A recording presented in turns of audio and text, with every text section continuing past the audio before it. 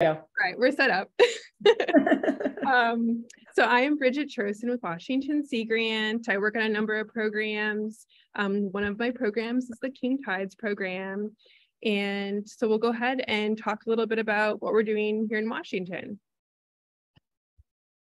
So as a review, a king tide is a non-scientific word that is used to describe the highest tides of the year. And the highest tides of the year in our region occur during November, December, and January. So during our winter, during our darkest months, this is when we have a couple of scenarios that play out where it just increases our tides.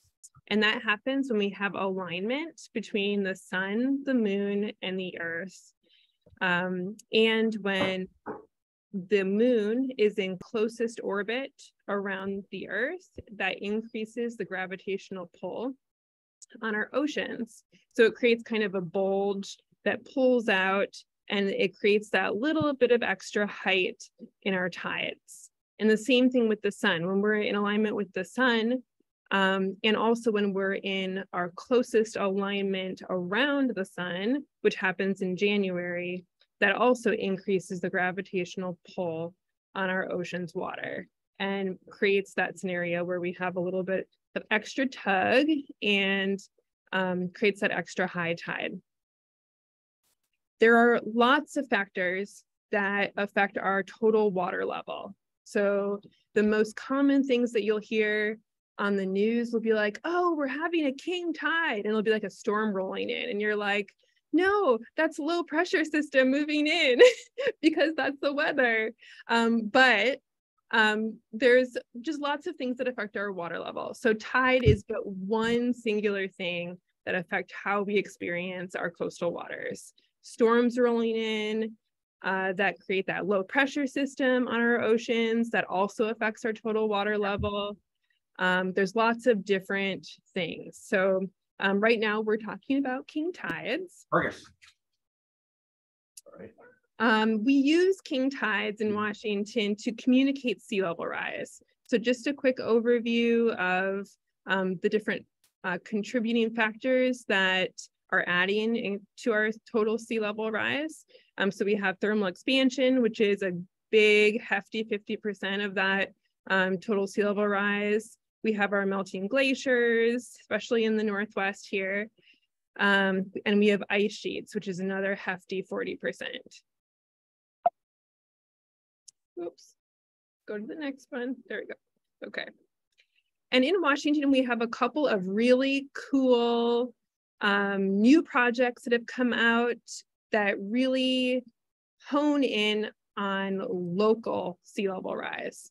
So in 2018, we had this like multi-partner NOAA funded project that really looked at, hey, what is the actual sea level rise that we are going to experience in Olympia, Washington? And how does that compare to what we experience in Bellingham, Washington, or Fort over up in the Northwest Nia Bay, or down in Southwest Washington? And so here, this is one of the outputs from that project.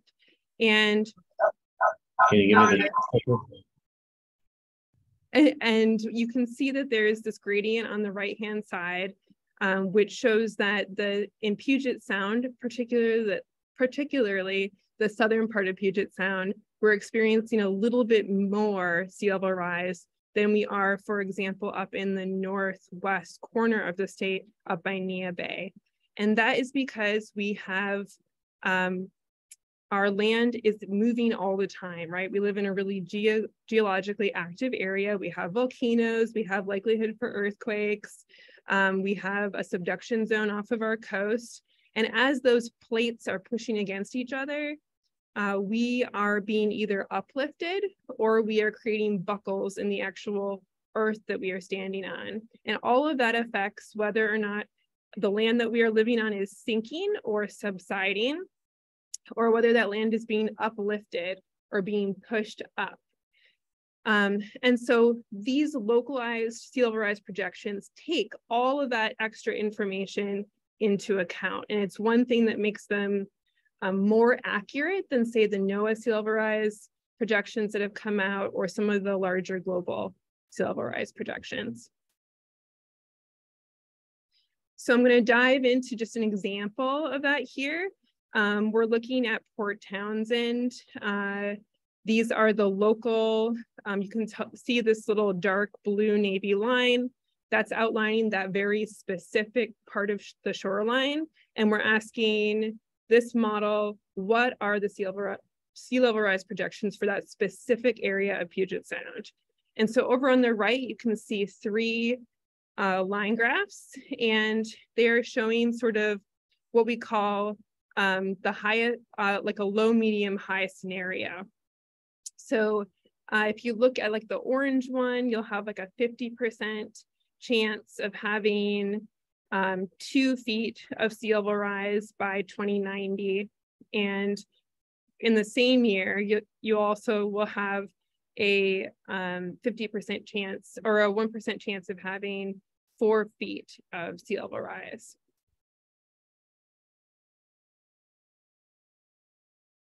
And so if we take that scenario, the 2 feet of sea level rise, and we plug that into the NOAA sea level rise viewer, we can see what areas of shoreline in Port Townsend are most likely to flood.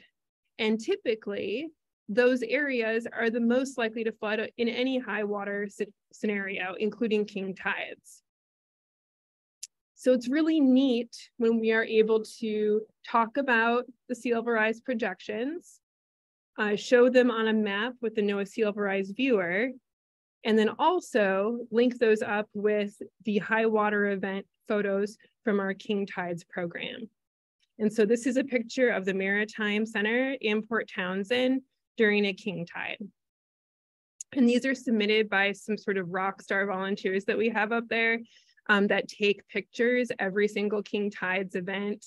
And they have been doing that for over 7 years at this point. So now I'm going to dive a little bit into the photograph part, which is kind of the like, let's get people involved part that I get really excited about. And here on the Sea Grant website, we have a King Tides calendar. So if you were to scroll down or go to this and scroll down, you'll see all of the different predicted tides, the highest predicted tides for these locations on the map. So we have Bellingham, Port Townsend, Seattle, Olympia, Dungeness, La Push, Shelton, Westport, South Bend, and Oahu. And we have all of the different dates and times and the predicted highest tide for those locations. And one thing I'll point out that is a little bit different than in Oregon, just because of the geography in Washington, is that king tides happen on different days and different times than they do on the coastal part of Washington state. So there tends to be this trend where king tides will happen around middle of the day between like 11 and 1 o'clock on our coast. And in Puget Sound, the king tides are always in the early morning. So they'll be anywhere from like 5 a.m. to around like 8 o'clock a.m. And here, this is the website that we use for submitting all of our king tides photos. So we ask people from around the coast to go ahead and submit their king tides photos. We use the My Coast app. It's a really cool app.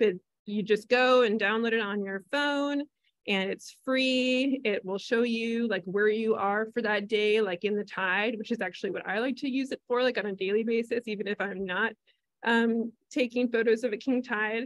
And then you go ahead and you submit it. And the great thing about the app is that it pulls all of the metadata and attaches it to that photo. So the date, the time, the location, the nearest tide gauge information will all be linked to that photo that you submit. And it's viewable. So you can go to the website and you can look at all of the other photos that have been submitted. So I'm going to go ahead and just show you a little bit of the My Coast website here. So this is where you would go to the King Tides. There's several other volunteer programs that are part of the My Coast. So just making sure that you're selecting the King Tide option. It's the little crown icon. And it'll take you to the Washington King Tides photos. If you wanted to click in, let's say you're really interested in all the photos that are up in Bellingham, then you would zoom in on the map and click on the little crown icons. Whoops. And like right here, you would be able to click in on that and you could see all of the photos that are available from that specific location. So I think that's it. And then I'll talk a little bit about some other cool work that we're doing at the end. And Miley, I may ask you to jump in. Jesse. Okay. Thanks, Bridget. It's been so great to learn about what Washington is doing. I've been working on the Oregon King Tides project since I started with Coast Watch about 3 years ago or so. So yeah, so we're going to talk about Oregon for a few minutes now. The Oregon King Tides project, like Washington, wants volunteers to document the highest of the high tides to see where water is potentially having damaging effects. And this helps partners like the Oregon Coast Management Program and coastal community leaders capture potential impacts of sea level rise now and into the future. Next slide.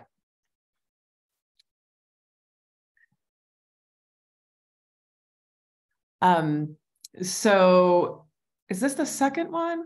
Did I miss one? Is this? Okay, yeah, go ahead. Okay, so the use of the term king tide, because I don't think that Bridget talked about this, originated in Australia, New Zealand, and other Pacific nations to refer to an especially high tide that occurs only a few times a year. So king tides are a naturally occurring phenomenon. And of course, we do have many high tides throughout the year. They happen in the summertime as well. In the wintertime, we tend to get even higher high tides because of storm surges and water flowing down the rivers. Next slide. So this is an example of what it looks like when you're zooming in to the Oregon King Tides project website, which we'll look at a little bit more further on. One of the things that we have been focusing on are comparison photos. So here we have a comparison photo of the Salmon River estuary in Otis, Oregon.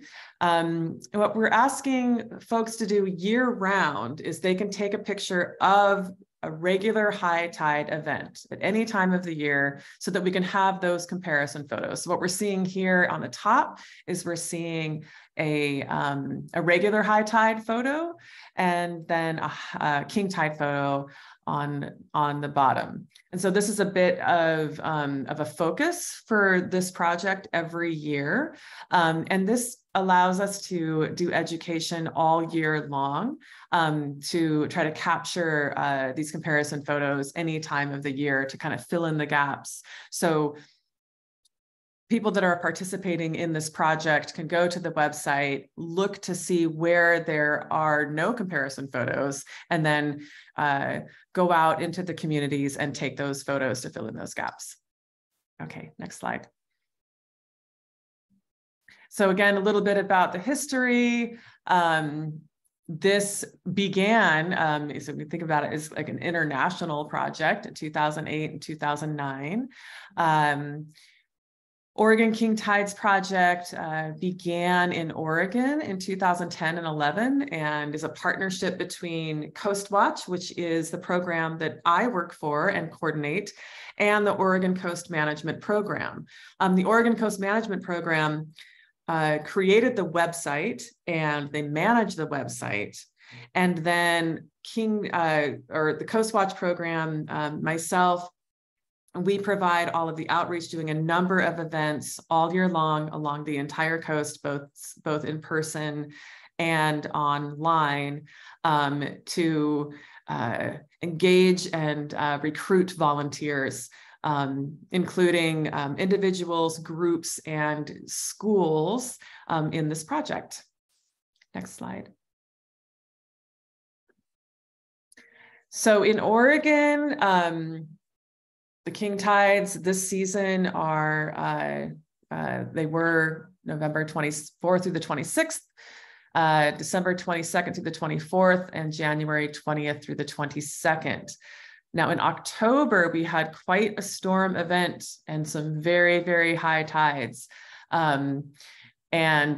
Sometimes we actually do like a bonus series in February. And as we educate during this time, we talk about how these high tides and these storm surges can happen at any time of the year. The photo project just focuses on the highest of the high tides during this season. But again, we ask volunteers to participate all year long by submitting those comparison photos of the regular and average high tides.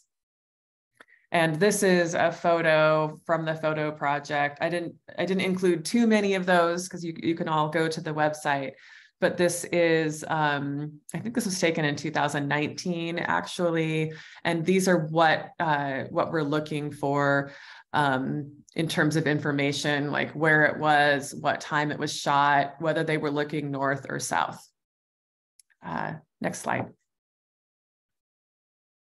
So this is actually we have a traveling exhibit that really should have gotten off the ground in 2020. And we have 3 vinyl banners with grommets, and they are these wonderful, like they're large, maybe 3 feet long by 1.5 feet tall.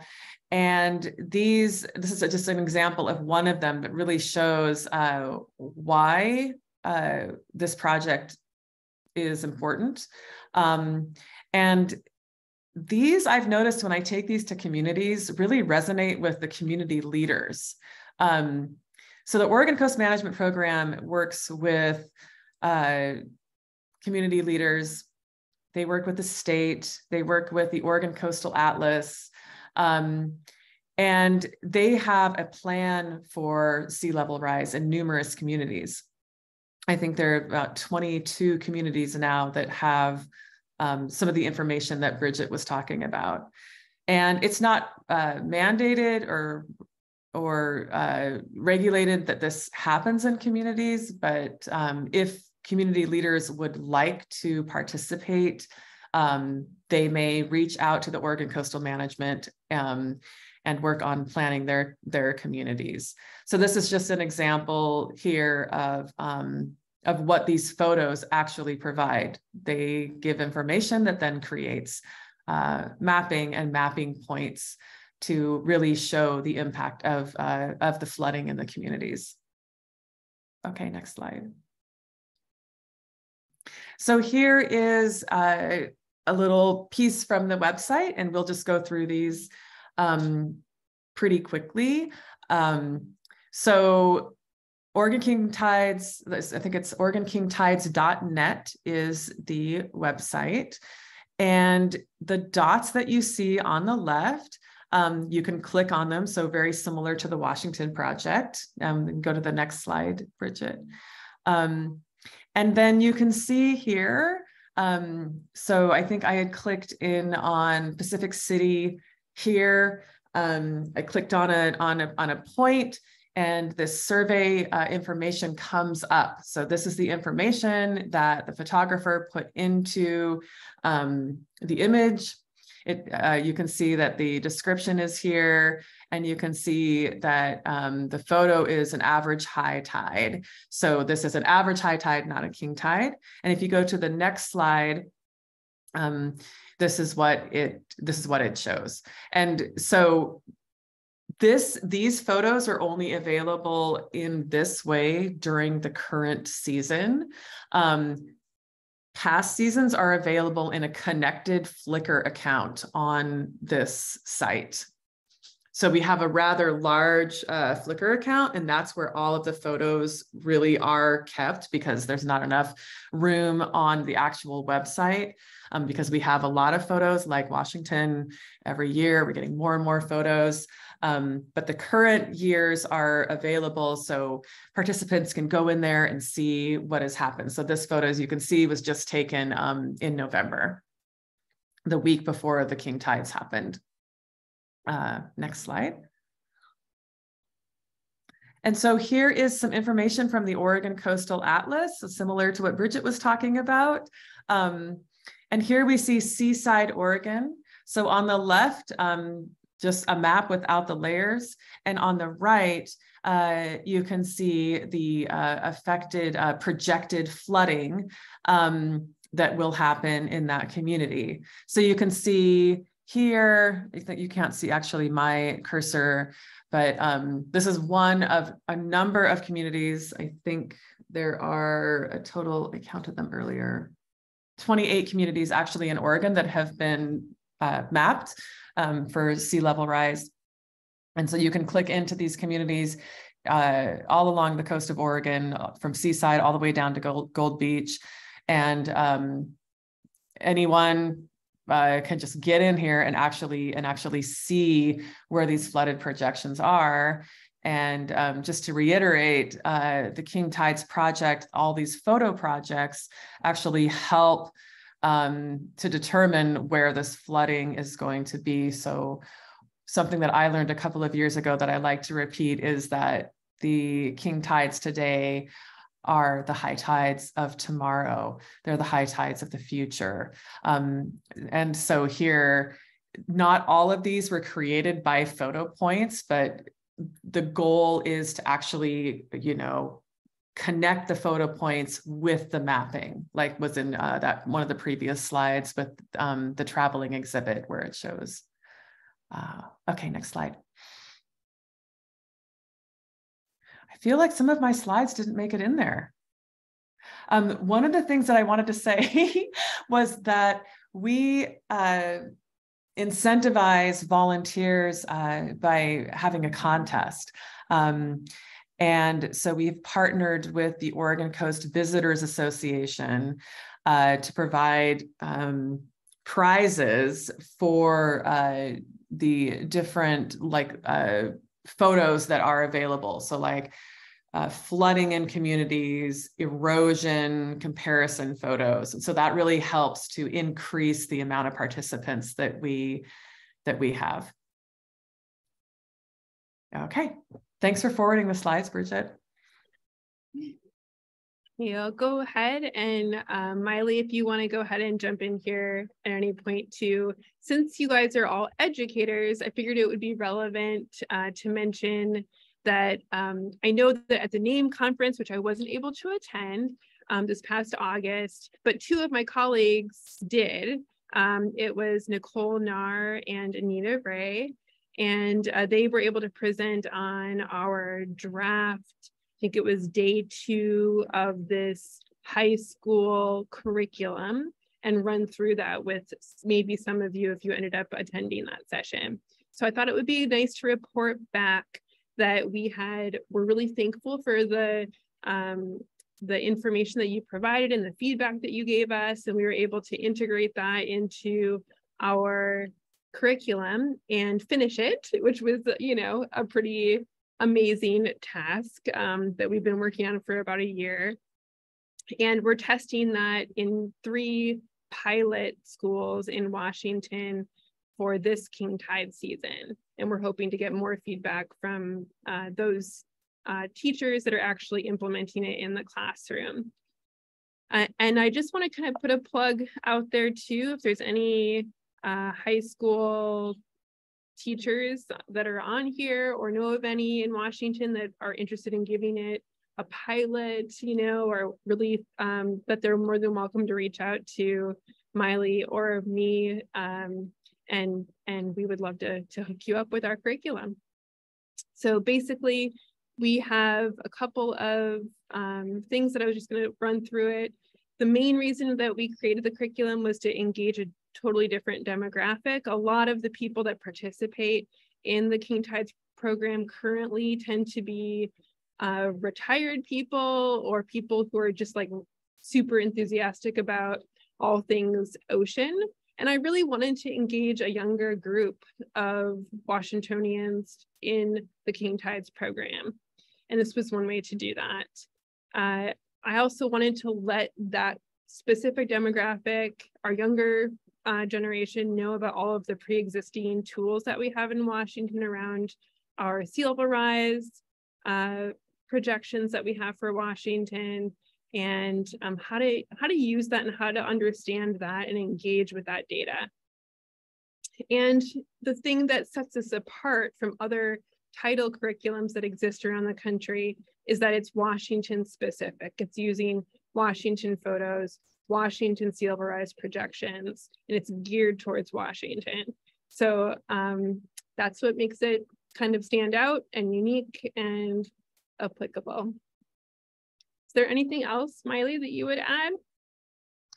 Yeah, thanks, Bridget. No, I think you covered most of it. I think, yeah, Bridget put some details up here, but we decided to focus on doing sort of a 3-day curriculum based on feedback we got from teachers, like how long they could actually focus on something like this. And then we really tried to pull from the standards, like so that we could have them justify teaching it.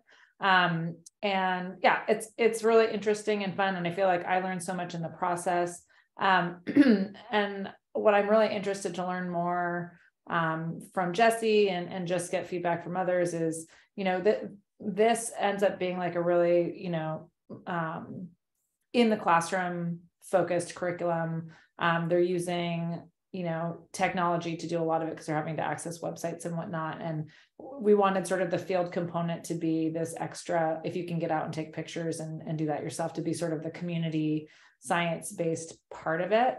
But also because I'm an informal educator, sort of the next step in my brain is how to then use this and like adapt it to more of an informal audience. So like, what could we do to use some of the things that we did in this curriculum? And also curious to know what Jessie works on with her audiences and like how you can use this in a more informal setting. So, you know, one step at a time, but it's been really fun to work with Bridget on this and our other colleagues. So thank you.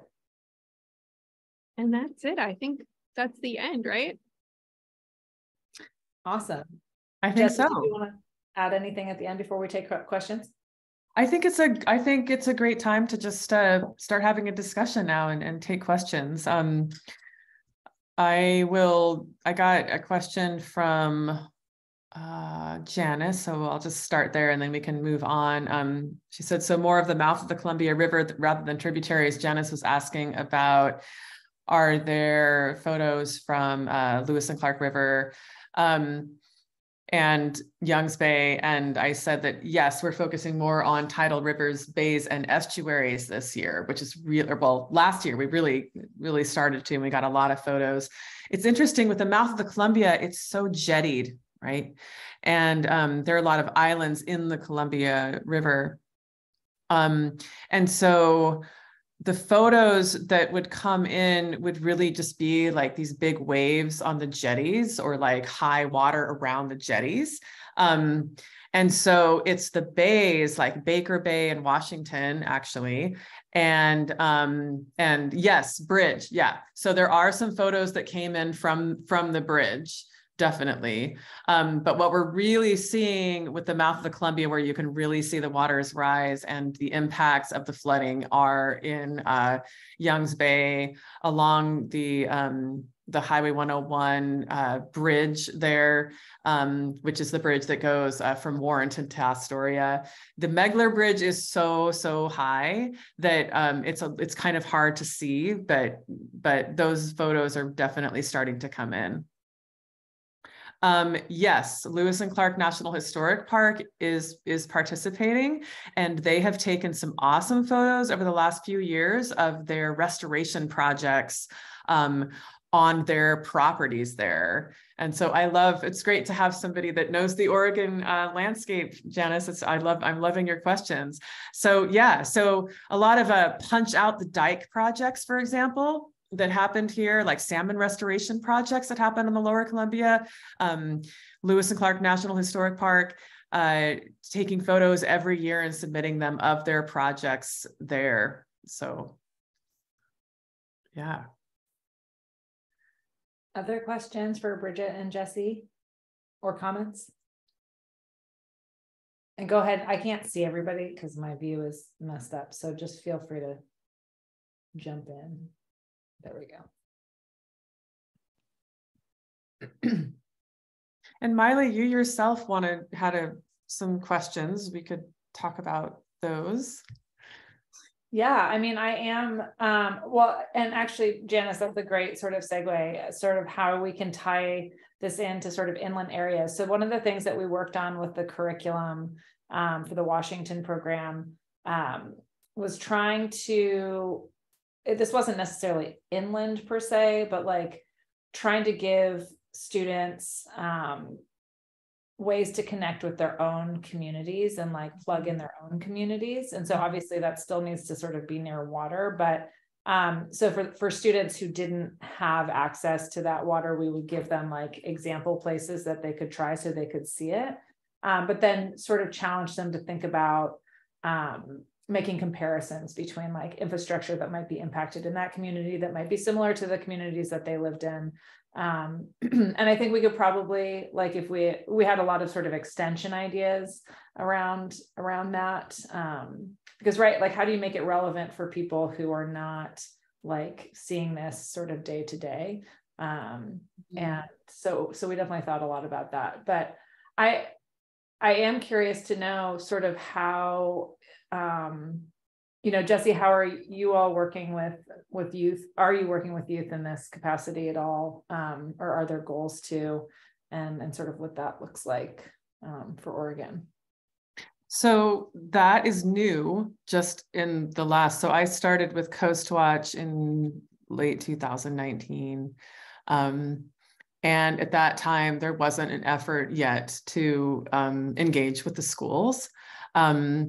But we've been working hard to engage them. We don't have a curriculum yet, so I really want to talk more about that, like at another time. And I was excited to learn about that from Bridget and to hear a little bit more about that tonight. What did start to happen was schools were just interested in engaging. The teachers were interested in engaging, even without a curriculum, which was exciting because it was something to do. So we have something called the Coast Watch in the Schools program. So Coast Watch is a mile-by-mile beach adoption program, and anyone can adopt a mile, including schools. And then once they adopt a mile, which is just this basic observation, it's not a protocol, I introduce them then to citizen science and community science projects. And this is one of them that everyone can be a part of. Like, for example, not every coastal school is near a rocky habitat, so they couldn't do like sea star surveys, for example, but everyone can do the king tide monitoring, king tide photo project. So we don't have at this time a curriculum, but it is one of the options. And so we have had schools just engage in this near their schools and supply some photos, which has been really exciting. So they're into it as being part of a project, being part of a citizen science and community science project, even without the curriculum. But I think that the curriculum could really help to make it even more interesting and maybe wholesome for the teacher and the school districts. So we'd love to see that happen.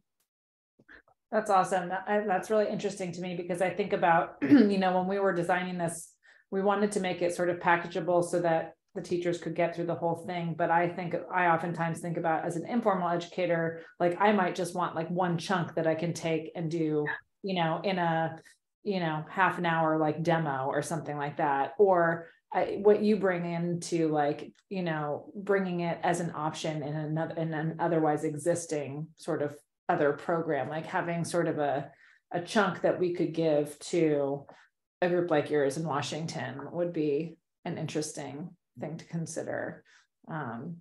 Because I think what's cool about ours is that it's like really formulated for the classroom, but you can never beat the like experience of being in the field when you have folks. I mean, that's what Bridget started with, right? Like, is that you're outside with a group of folks and talking about tides as they're like looking at the tides, right? So like you can't really replace that experience. So like having some things that you could work with like in the field. So I like thinking about that. Yeah, and I'm an informal educator too. So I love meeting other informal educators, and I love learning from formal educators. And what I love about the King Tides Project is there's so many different ways that you could go with this. I mean, a lot of, there's so many opportunities just with learning about the tides themselves, right? That's there. And that's something that you can learn in the classroom. So as long as we're, pushing safety, we want that outside experience to happen as well. And I love looking at your like 3-day curriculum. I like the idea of thinking about, well, what if we did like 2 days and then the 3rd day was out in the field, if that could happen. One of the things that Oregon Shores has been working toward in the last year has actually been getting funding after learning that some of the gaps with getting kids to the beach was transportation, 1, money for transportation, and 2, having experts on the beach. Those are the 2 main things. And so we've been working with that. So we have a small pot of money that we're actually offering Oregon schools to just get a bus of kids to the beach. What's always been so surprising to me is that we have all these coastal schools and how a lot of them don't get to the beach. It's like, but sometimes that last step is so hard, it's like, you don't have boots, you can't cross the pond or whatever. So you have to have a bus to get you there or some kind of transportation. So as long as we're pushing safety, it's great to get the kids out there with their cell phones and take the photos. Yeah. And I appreciate that, that layer of risk management that needs to be like blanketed throughout, right? Like this is like the highest risk time to be around the water probably. So anyway, yeah, I'd love to chat more offline. We have another question from Michelle. We plan to be in Rockaway Beach, Oregon during the January king tides. Should we expect any flooding? Oh my gosh. Okay. Rockaway is like the poster child for Oregon. It is the one that gets the most dramatic photographs, the most dramatic videos. Absolutely be careful. If I were you, I would look at previous years and the addresses where the flooding is going to happen. And this is what I love about the King Tides projects. People can go into it, they can go into these maps regardless of whether or not they're going to be even participating in this. It's such a great learning tool, right? So you can go in, you can look at previous years, you can look at the maps and see where the photos have been taken. You can see exactly what has happened on specific days of the year with photography. It's fascinating. Rockaway has pushed the limits with their development.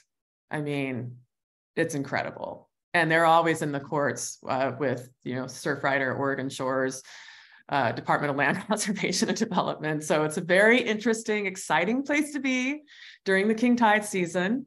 Would love to see your photos. If you're going there, I would love you to look at, like I said, where photographs have been taken. And then if you are there during an average high tide, take a photo of that location and add that to the project. But yeah, Rockaway is a hot spot. It's the hottest spot on the Oregon coast for the King Tides project. You're welcome, Michelle. Other questions or comments? Yeah, this is Kathy from Victoria. I was just wondering, is there any similar kind of thing being developed on this side of the border? Do you know?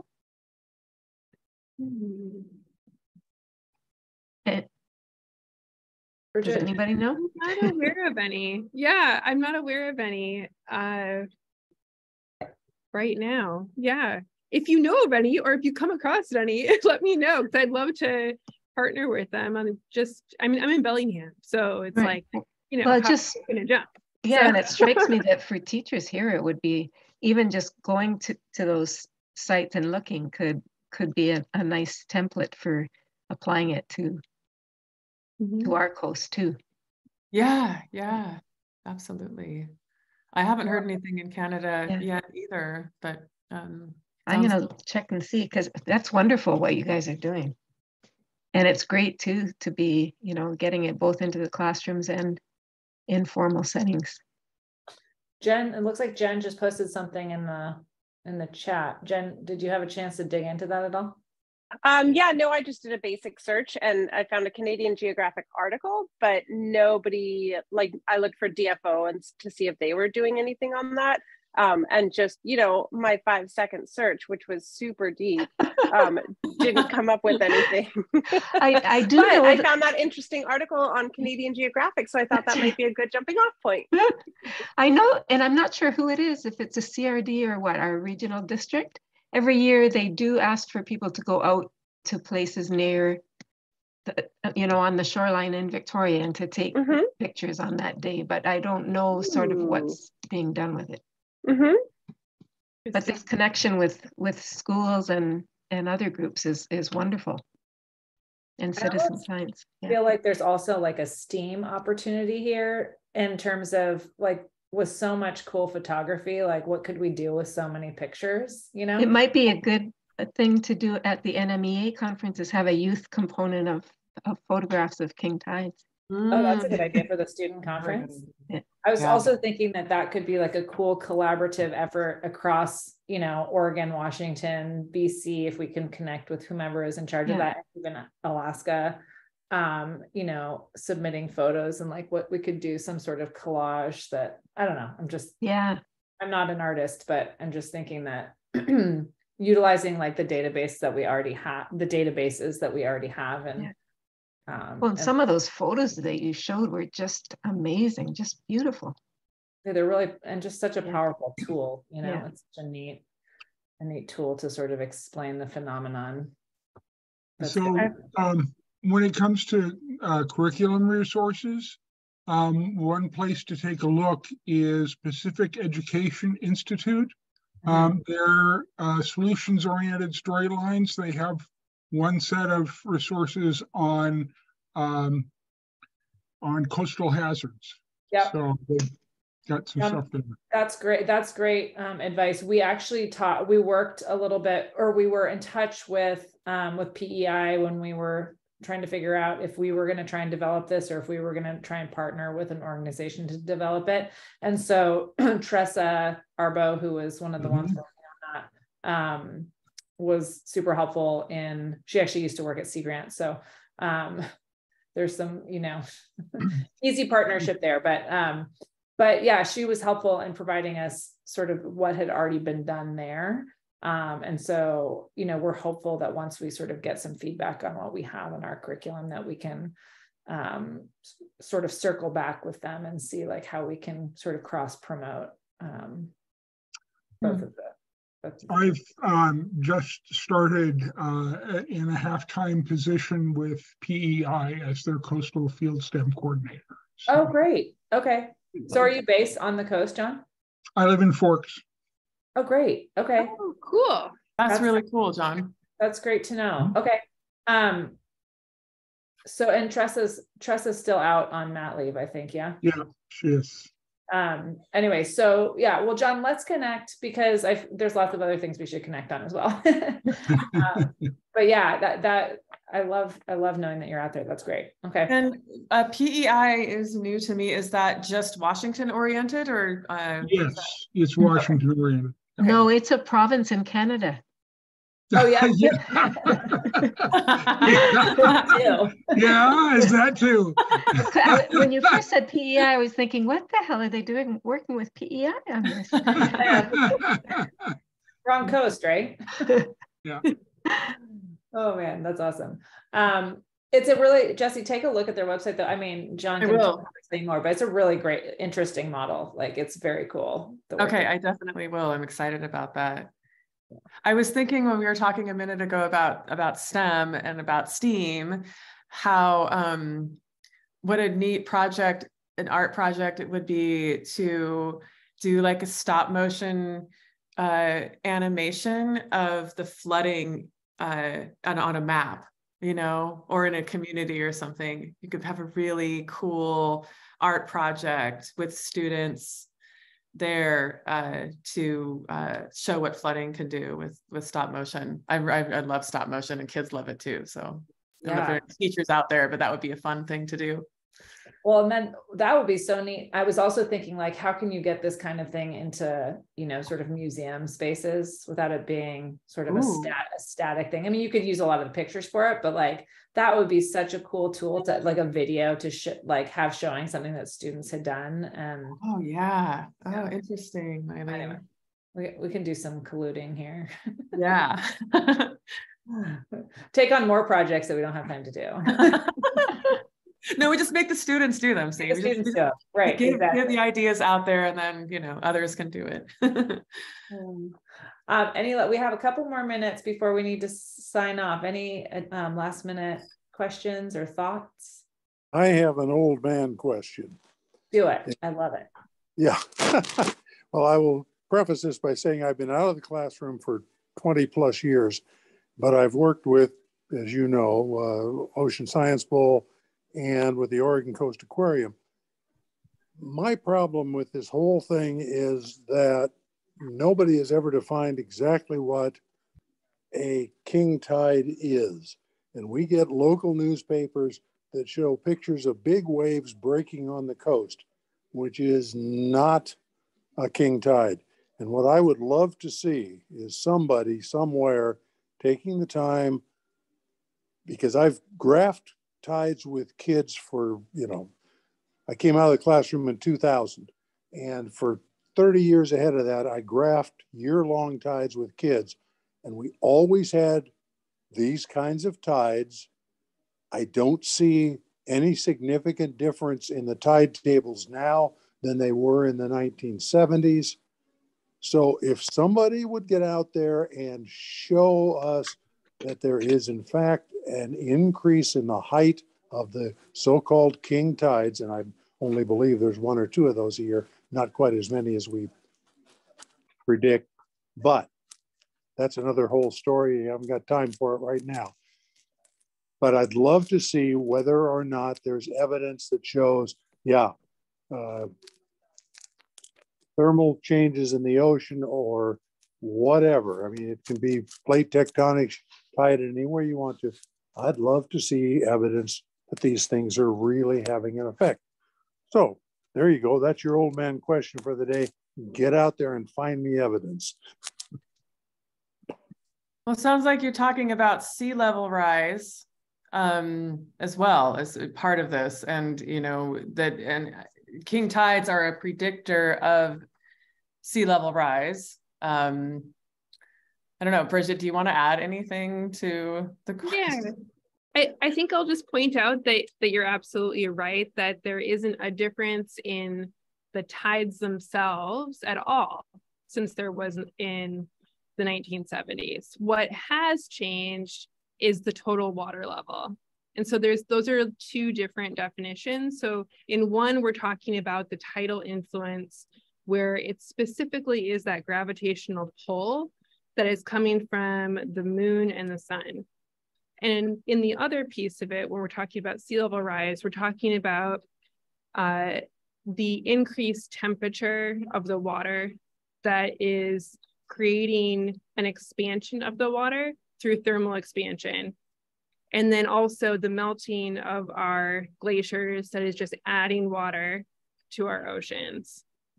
And the Antarctic ice sheets that are melting that are adding water. So all of that is adding to our total water level. Whereas the tide, the king tide that we're talking about is just the influence from that gravitational pull between the moon and the sun.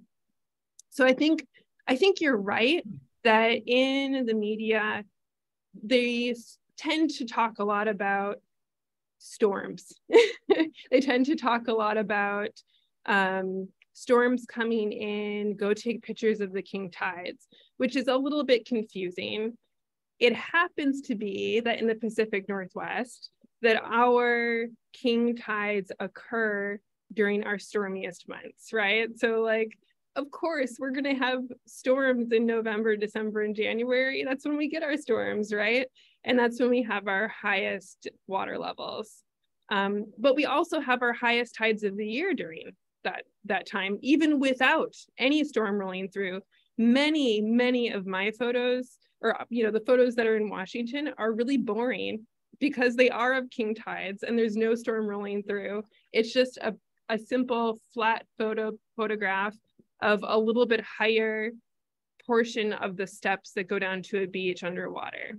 No big waves, none of those really dramatic photos that you can see when a storm is rolling through. I don't know. I think you're doing the right. Yeah, you're doing the right stuff. That's the key. What's actually happening with the water level, minus the storms.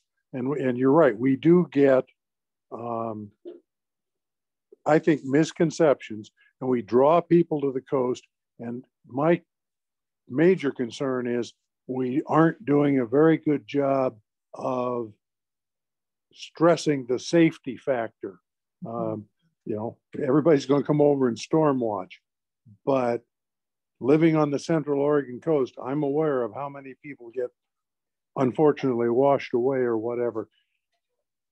So, stress the safety, do the best you can. I don't know where to go from there. Yeah, and we do. We're really stressing this. We're really stressing the safety every year, more and more and more. It's a big part of our messaging. And Jean, you're right. Like, it's interesting because when I first started this, a lot of our photos that were coming in were just of these big waves at like Cape Arago, right? And that's not what we want. That's not the point of these big, beautiful photographs of big, beautiful waves, right? We're looking at the inundation in the communities in those months. And what we have seen in the last 3 years, at least in Oregon, are less of the big wave photos splashing and more of like kind of what Bridget was talking about. Like, they're a little bit boring. They're not super gorgeous photographs, but they really are showing the reach of the flooding into the communities. John, go ahead. Yeah, it sounds like a simple proposition, figure out where the zero level is and see if that's changing. But there are so many factors that are involved in where the water level actually is that it's very much a moving target, and it's a complicated measurement to make, which doesn't make good headlines. Right, like in Oregon, the king tide, the highest of the high tides happen in the winter, and it's known as like sunny day flooding. This is this term, the sunny day flooding. So in the summertime, there are high highs, right? And they're happening at night. And the low lows are happening during the day in the summertime. But in the wintertime, we have these sunny day flooding, which is why why this project happens in the winter, because it's bright out, it's sunny out, or whatever, it's cloudy out, we have daylight, we can go out and we can take photographs of these tides as they're happening. Now, it's happening on the East Coast more often than it's happening on the West Coast. And we have these flooded roads here. And a lot of people say, well, it's not really happening as much on the West Coast. But what I find fascinating and what I want to know more about is that we have less acceleration here on the West Coast than we do on the East Coast, but we have these tectonic plates that are happening here. And so Bridget talked a little bit about this too. And eventually, we're going to catch up. That's what the Oregon Coast Management Program calls it. Like, it's catching up of the flooding that is going to happen. So it's really interesting. I don't know if I'll be alive to see that, but I love thinking about and learning about this whole catching up and what's happening on the West Coast with the tectonic plates and the flooding. So we could talk about this all night. It's interesting. It looks like, Janice, did you have your question answered, or did you want to chime in? Well, kind of. So do we not know, is the, how do I put this? Sea level. Has sea level, the location of it, changed? Yes, it has changed. So a tide prediction is based around sea level, not historical sea level. Would that be right? So as it rises, we may still see sea level that is, 2 feet this way and 2 feet that way, but because it's higher, that the 2 feet in either direction is, well, the 2 feet higher is more extreme. Well, no, not really more extreme. It's just higher. Farther inland. Yes.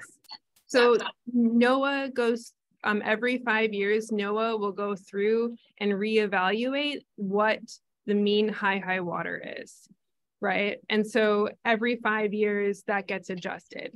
And that's the measurement that all of the like contractors that go and like put marinas in, they're all based off of that mean high water. And NOAA goes through and adjusts that every 5 years. So what you're saying is a +1 tide today is higher into the beach community than a +1 tide 10 years ago. Slightly, yes. Got it. Yeah. So it's kind of like the average air temperature. Over so many different years, they add it all up and you get an average. And as we move forward, that average changes. That's correct. Does NOAA do? Oh. Well, I was just going to say, my understanding is that the tide charts and where zero occurs on your local tide charts is based on the mean low tide. Probably so they don't run ships into the beach or whatever. But that will be different for every place in the world. There's not a all over the place 0 point where you call that sea level or however you want to call it. And I'm glad to know that NOAA's on top of it every 5 years. I think that's a misconception that the public has about what sea level means. And because it's kind of, I don't want to say subjective, it's kind of, it moves based on the data that,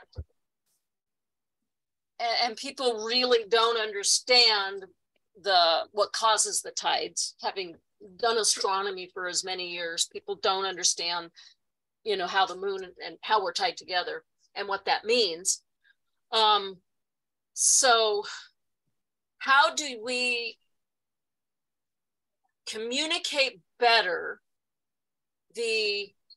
what sea level is and how sea level has changed? We talk about sea level, the rise, but risen from where? Well, the other thing that's confusing is it's done differently in Canada than in the States, because our tide tables are based on the distance higher or lower than the mean lowest low, whereas in the US, my understanding is just the mean low.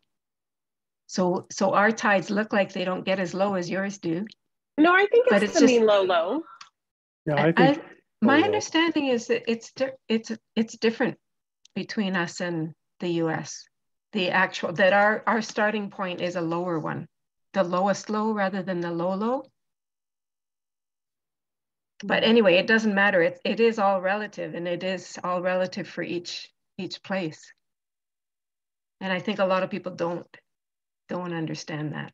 Are there maps that show sea level? Over the centuries, you mean, or? Well, either over the century, but where is sea level? If we're calling it, it's so abstract that does anybody? I think that's also a local thing. you know, you have historic data about where the high tide is in any given place, and we see already that is changing. It's going up, but it is, you know, it varies from place to place. Because, you know, I think people may be thinking that the tides will get bigger, but no, they're just coming in higher. The tides aren't, because the baseline is higher. It's the volume of water and the impact the pull has on the increased volume of water. Yeah. That's what it really is. And that the baseline is different because the baseline is higher, just because of that. Yeah.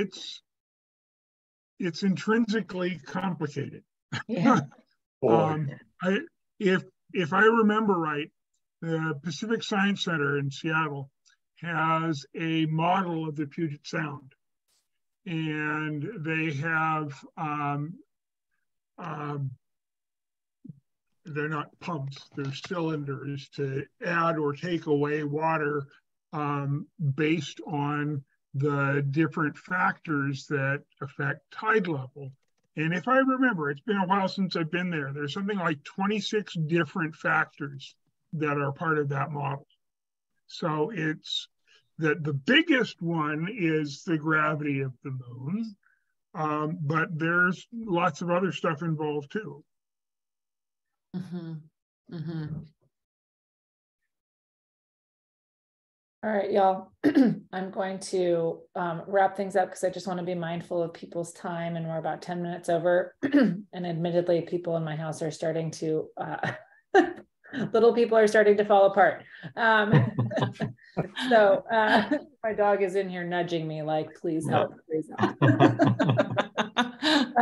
Anyway, I really wanted to thank you all for joining, and especially a big thank you to Bridget and Jesse for their time and their awesome information. And really, really nice to have you here and part of this community.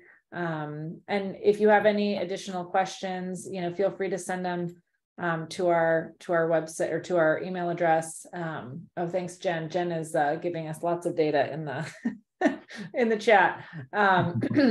And so, but if you have follow-up questions, feel free to send it to our email, and we can get them to Bridget and Jesse, or also just, you can look them up at Washington Sea Grant at, and what's the name of your Coast? I want to get it right. What's the name of your program, Jesse? Oh, Coast Watch. Coast Watch. Okay. I was on the program earlier with Beach Watch, so I wanted to make sure I got that right. Anyway, it's really lovely to see all of you, and we hope to see you at our next Monday evening. Our next one is likely going to be January 9th because January 2nd is really early. And we're hoping that Alaska comes through with somebody for that one. And then Washington is presenting again in February, and it looks like it's Brian Footen with Earth View and 3D mapping of the Puget Sound shoreline. Cool. So that's unconfirmed. So it's confirmed. Keep your eye on our, oh, it is? Okay, good. Thank you so much. It was so great to see all of your faces. It was great to be here. Yay. Thanks, Thank everybody. you, Jesse. Thank you, Bridget. Job. Happy holidays. Okay. Happy holidays. Happy holidays, everyone. Bye, everybody.